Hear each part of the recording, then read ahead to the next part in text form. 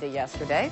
We have a new restaurant that just opened in West Toledo, but this one has a twist to it. It's called Prestige, located at Hill and Burn, and they offer gourmet dining at diner prices. Ryan Vetter heads out to sample their wide variety of this week's Around Town. Today I'm on the road in West Toledo at a restaurant that opened about 7 weeks ago. It's called Prestige. Now I'm here with the owner, Jake. Now this is kind of a unique place here, isn't it?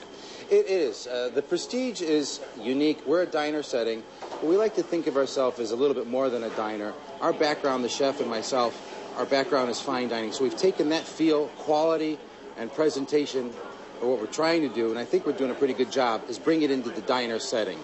Quality, highest attention goes into detail with ingredients. We only use local producers. We buy all of our eggs from a local hatchery. We're very much involved within the community as far as having fresh food at great quality, great taste, and a price that can't be beat. Something that I noticed on your menu, now you can get your standard burgers and normal diner food, but I saw lobster ravioli. Yeah, that's right. You don't find that in a diner. No, you don't. Everybody loves the traditional conies and, cheeseburgers with all the works, and we've got all that for the person that meatloaf and things like that, for the people that want that traditional diner fare.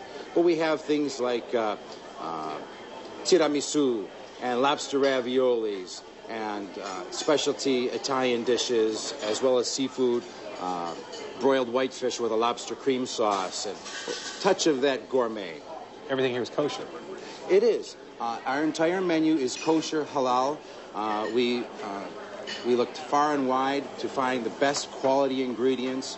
We pay a little bit more price. We don't pass that price along to the consumer, but we want the best, and we want everybody to be able to have an enjoyable time here at the Prestige. A lot of people are being more health conscious. We have a fresh raw juice bar. The freshest, finest ingredients go in. You can drink a whole day's worth of vegetables in one small little glass, and it's so good for you and so healthy. Because our menu is so eclectic, because we have Italian, Mediterranean, seafood, all the diner favorites, whatever you pick, I promise you will enjoy. We fell in love with Toledo, and we said, you know what, we're going to make a move, and this is going to be our new home, and we're so glad we did. Right, obviously, the top of people's minds right now is the Haiti earthquake, and you guys are doing something special this afternoon here.